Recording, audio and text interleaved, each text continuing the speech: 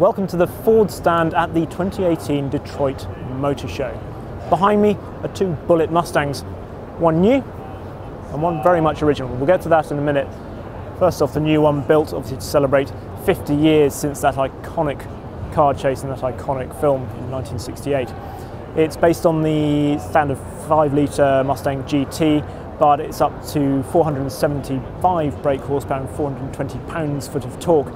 It's a very good looking car, isn't it? There are two paint options, black and then Highland green to mimic the original. I'm not quite sure why you would spec the black. It's actually a very subtle car. They've basically completely debadged it to mimic, again, the original car, which is what Steve McQueen did on that car, because he wanted it to be subtle. You should be able to tell what car it is just from the silhouette, he thought. It's also wearing Michelin Pilot Sport 4 tyres. It's got the performance pack on it, which brings a host of sort of upgrades, and it's also got the optional sports exhaust from the standard car as well, which apparently gives it a lovely sound from that naturally aspirated V8. Inside, there's black leather with some green stitching, and there's also, I suppose, the main thing that highlights it as a Bullitt Mustang inside is the cue ball top to the manual gear lever. It's only available as a manual, no autos here. Let's now talk about the original car. It's beautiful, isn't it? It's just a wonderful pattern. So the story with this car is that there were actually two Mustangs on the original shoot, and one was the stunt car and one was the hero car. This is the hero car. They dug up the stunt car in a scrapyard in Baja, California, only a couple of years ago, in fact.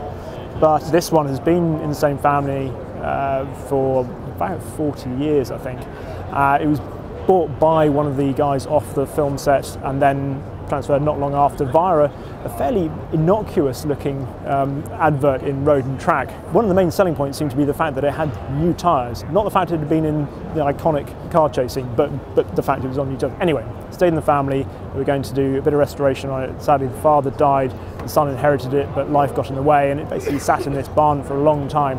And eventually he got round to restoring it, which was going to be the project between him and his father.